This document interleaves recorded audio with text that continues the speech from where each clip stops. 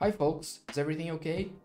In this video, we're going to discuss some bibliometric analysis that are available in Vosviewer.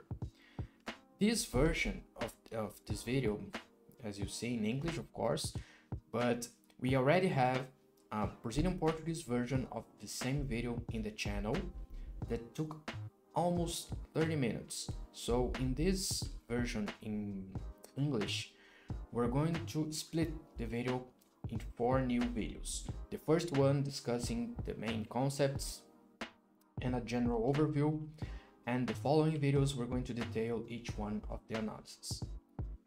But first of all, I want to show you where this did come from, and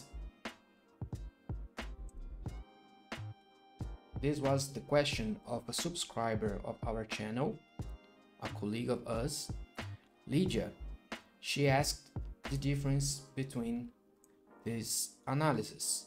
So I already translated her comment. Let me show here. So she said, Gustavo, first of all, thank you for the content provided. It is helping me a lot. I did some tests focusing on authors, but I didn't quite understand the difference between the analysis of co-citation cited authors, citation authors, and co-authorship authors. I looked in the Vosviewer manual, but it was still not very clear. Could you help me? So that's what we're going to do in this video. We're going to answer the question of Lydia. So let's go.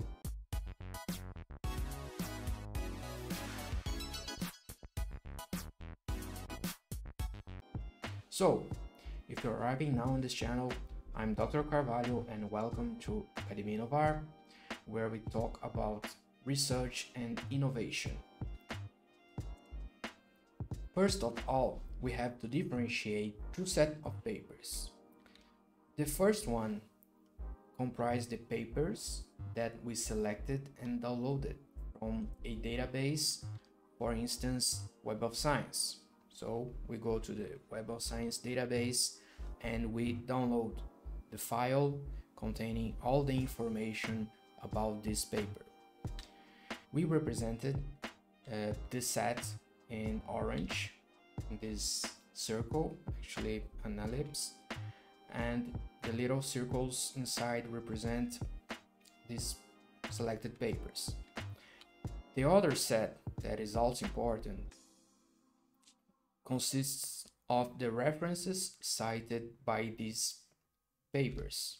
So if we go on the Web of Science, and actually in any paper, at the end of it, we have the references, the citations of that paper. So the list of references and this information is also available in the Web of Science or any database, and we represented those by this other ellipse, and the little circles represent all these references. So we have these two main sets that we need to differentiate and understand what analyses are available in Vosviewer for each set.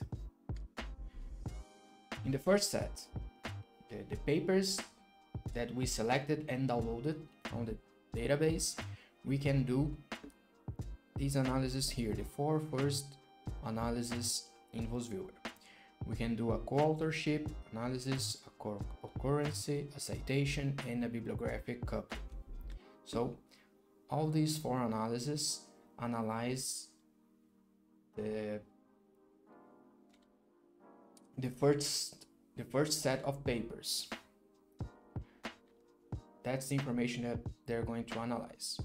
And on the other hand, the co-citation analysis, the last one here available in this group of type of analysis in Vosviewer, the co-citation analysis, it analyzes this set of papers, the references cited by the other ones that we had downloaded before. So this is a first differentiation that we need to understand. The co-citation analysis analyze just these papers here in the gray area. And in the next videos, we're going to show you a hands-on example.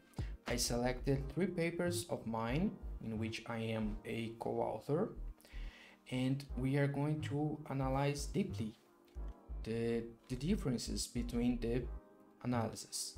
The first video, we're going to show you the co-authorship analysis, analyzing the authors.